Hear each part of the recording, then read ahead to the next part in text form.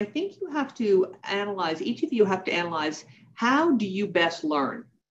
There are introverts who would prefer to be alone and think about things quietly and sort of work it yourself for a little while before you bring anyone else in.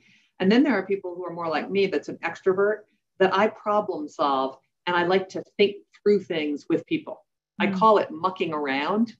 Yeah. And it's a fascinating dynamic. If you have a founder who is an introvert and doesn't actually like to muck around, and you are a muck around person, there's often a problem there, actually. And Jeffrey, I don't think, is an introvert, but he does not like to solve problems with other people. He likes to go away, think about it, and then come back and tell you what the answer is. I like to sort of get there together.